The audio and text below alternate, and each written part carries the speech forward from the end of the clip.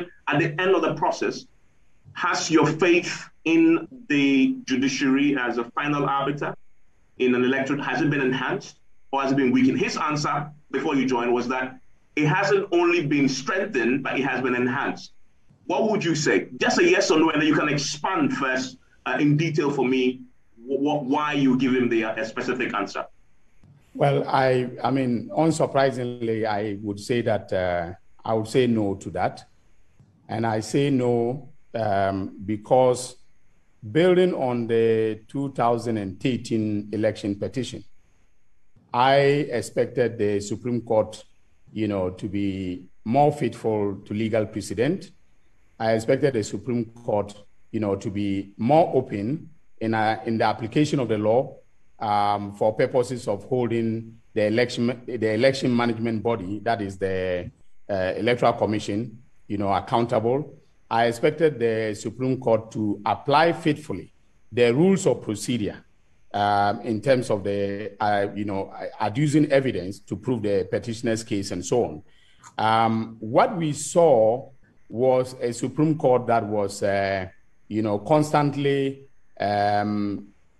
putting the hurdles in the way of the petitioner in terms of adducing evidence to prove the petitioner's case.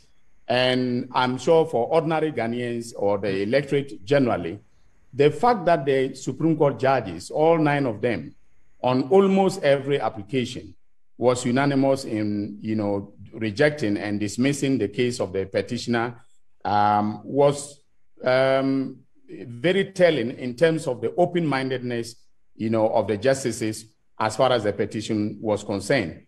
And for me, as a lawyer, one of the things that I thought, was a bit disturbing was the lack of reasons, okay, because adjudication is a process of accountability. And so for me, it is okay to dismiss an application brought by a petitioner for one relief or the other, whether, a substantive or procedural. But it is another thing, okay, to fail to apply the rules of procedure in a manner that enhances, the accountability process. Okay, so for me, at the end of the day, the petition actually, dampen